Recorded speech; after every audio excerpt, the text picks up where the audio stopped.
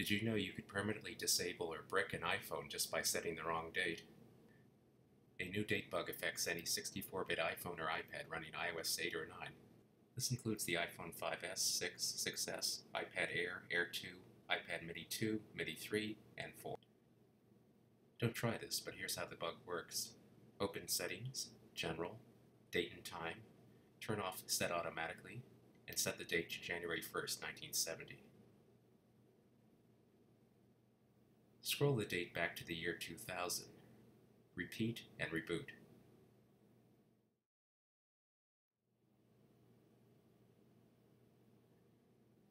What went wrong?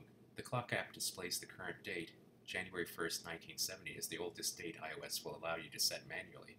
The current date is stored internally as the number of seconds since January 1st, 1970. The problem occurs when this internal date is a negative number. iOS gets confused and will brick your device. How do you prevent this? With a jailbroken device, there's a tweak that will prevent this bug from killing your phone. Open Cydia. Add a new source.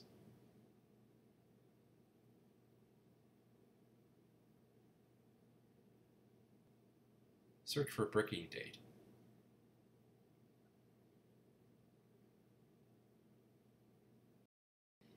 Install it and you're done.